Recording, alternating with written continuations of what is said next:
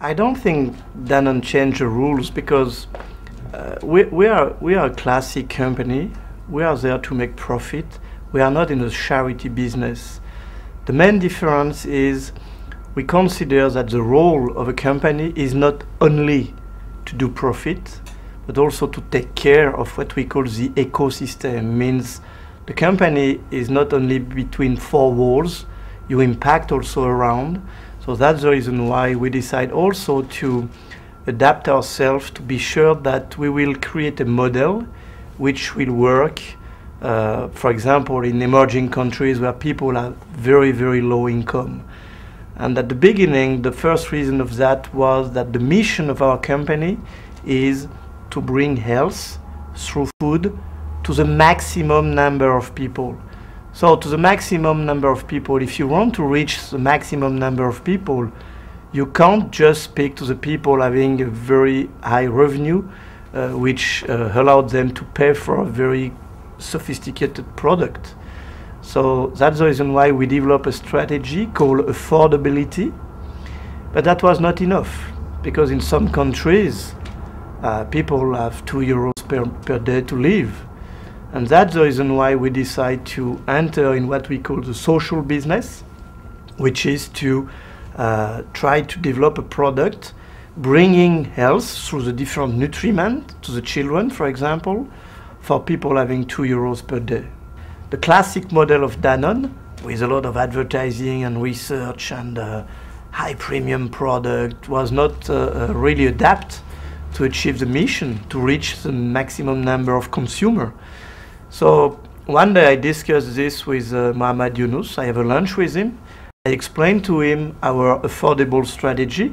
He explained to me the Grameen Bank, explaining to me that in the Grameen Bank you don't have to sign a paper, you shake hand. So I stand up and I shake hand. And he asked me why. So, I listen to you and the Grameen Bank. You listen to me and my affordable strategy. I'm sure we can deliver something in your country for the poor people having a lack of nutriment. And that starts like this. The return for us, and I am not afraid to use the term return. You know, return is not only finance. Return is, on top of everything, the accomplishment of the people, of the management of your company. You have to give to them sense, not only money.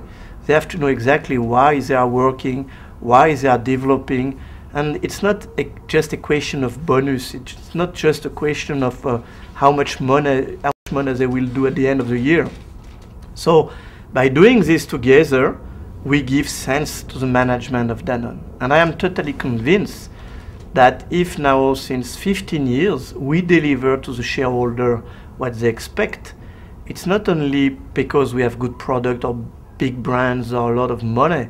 It's also because the people in the company, every morning, they wake up having something in mind which is different than the others. That's the best return. And after that, I can find many other return on this business with Mohamed Yunus and Grameen Danone in Bangladesh. For example, if you want to sell a 8 cents of euros dairy product, bringing 30% of the nutriment to the children per day. If you want to do this, you have to reinvent your process. You have to find new supplier. You have to reinvent the way you distribute the product. So what we learned there, we can replicate that in a country where perhaps it's not necessary, but that will improve also the result of the company. So it's a global return. Another example, just to finish on that, you know, a company, you must attract the talent, the new generation. This new generation is not going to focus just on money. They will focus on, let's say, a balance between their private life, what they give to the other, the money they make. So that kind of product develop also a kind of attractivity for our company to attract new talent for tomorrow. So I can spend a day on the return on that.